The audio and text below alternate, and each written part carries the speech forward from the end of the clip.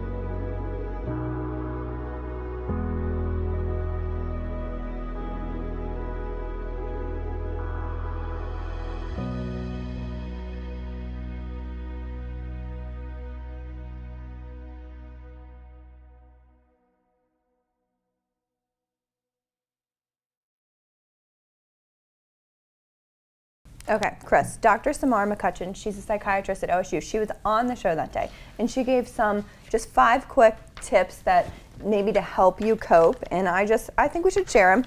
Scheduling one-on-one time with friends and family. I think one-on-one time is important. It gives us something to look forward to. Don't be afraid, she says, to see a therapist. Resist the urge to drink. So basically she said put down the wine, which I hear ya, that's me.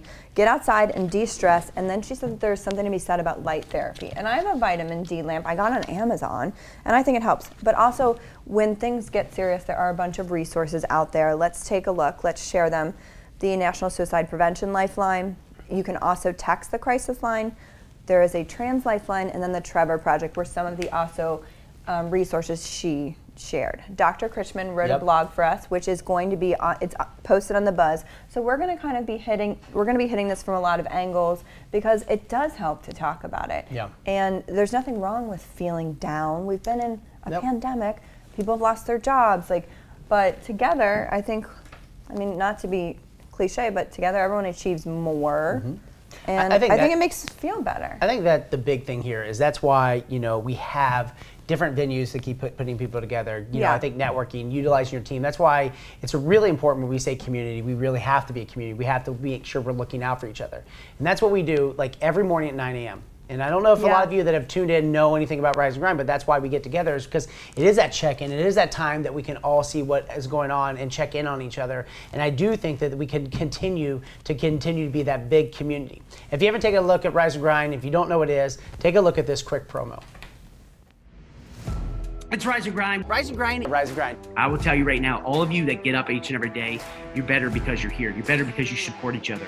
Get your ass up. Okay, Rise and Grind is really just kind of like getting that mindset in the morning. I love playing music. I love my playlist. I love going out there, like talking to people in the morning. It kind of gets you focused. It kind of gets you hyped.